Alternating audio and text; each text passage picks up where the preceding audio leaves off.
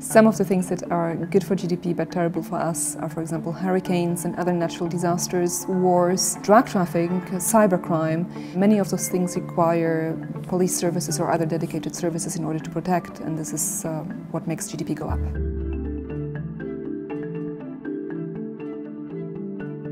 It measures all the activity that goes on in the economy in a single year. You can measure it either by adding up everything people spend, all of the incomes or all of the output in the economy, like measuring the height of a mountain or the depth of a river, but it's not a natural object at all. It's an analytical construct. But of course, that's a kind of arbitrary definition and lots of judgments are involved. And I think it would be really helpful if people could get their head around the uncertainty that's involved in measuring GDP.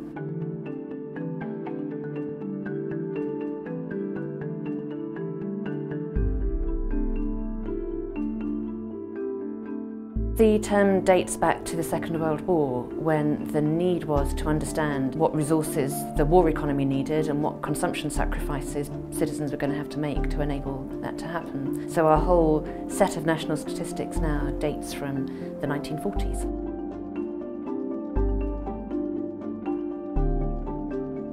It leaves out some important things. It leaves out the environmental cost of economic growth, and it leaves out the value of unpaid work that people do in the home. And it also doesn't pay any attention to the national balance sheet, if you like, to the assets that we use to enjoy today's income and consumption. So if we really care about sustainability, a very important thing is to start measuring all of those assets properly as well.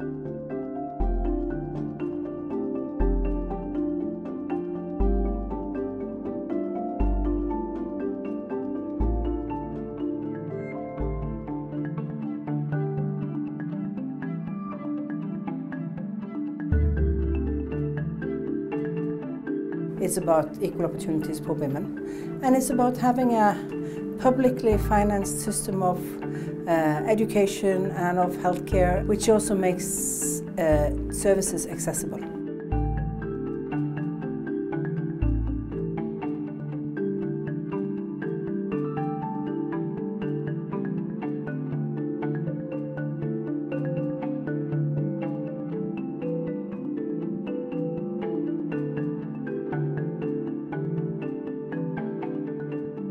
I believe that your history and your culture does affect how society is run. All countries can work towards more inclusiveness with understanding how this country is functioning. I think we have been benefited by a quite poor society, newly becoming more rich, but being rich after we've established strong institutions. One of the things we have is a large NGO sector with a lot of voluntary work, which is where most of the Norwegians live their lives, in activity with others. And I think that makes very close bonds between people.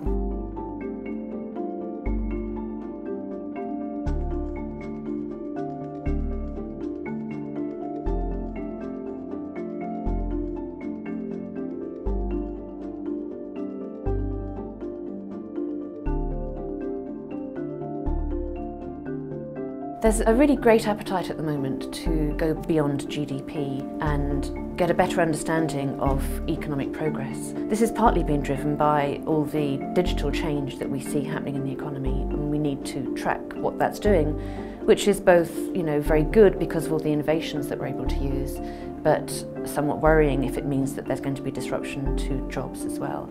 So we certainly want to track that. And I think that's the project for the next few years, for researchers and policymakers to have that conversation about, we want to go beyond GDP for a better measure of economic progress, but what are we going to go to?